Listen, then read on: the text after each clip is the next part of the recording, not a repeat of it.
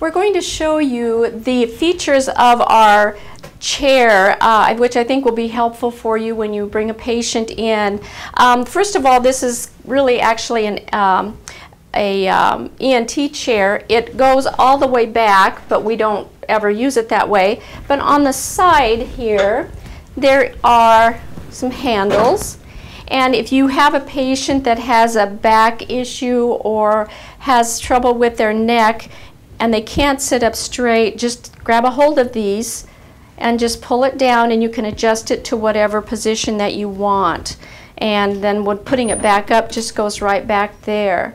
This headrest, we always want the patient's head to be parallel to the floor. So when you get your patient set in the chair, we will have you adjust the headrest. And to do that, there is a little latch right here. You want to lift up on it, and then you can move the headrest at any position that you want.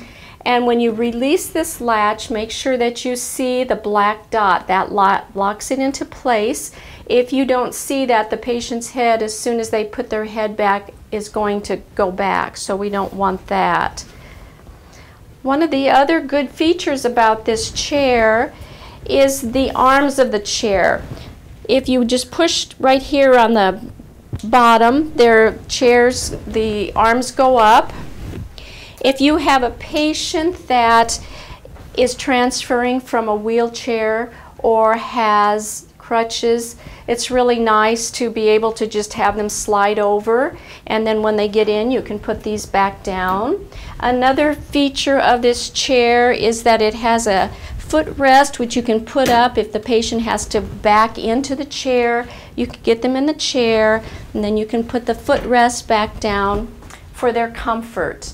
I'm going to bring Karen in as my patient, and I'm going to have, first of all, I'm going to bag the chair. Before you bring your patient in, you want to make sure that you have your area completely set up.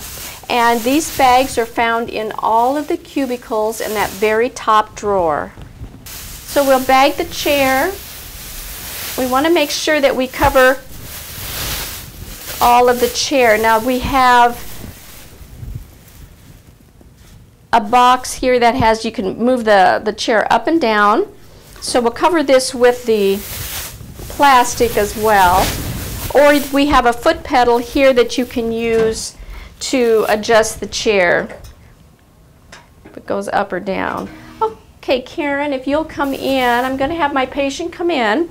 I'm going to have her take a seat. The first thing I'll do is I'm going to have her take her glasses off. And it's best if they hang on to their own glasses. The minute that you take them, you are responsible for them. So have them just hold on to their glasses. I'm going to adjust her headrest here. I'll have to have her slide up just a little bit. Okay. Is that comfortable? You always want to make sure that your patient is comfortable before you start. And then I will grab the thyroid collar.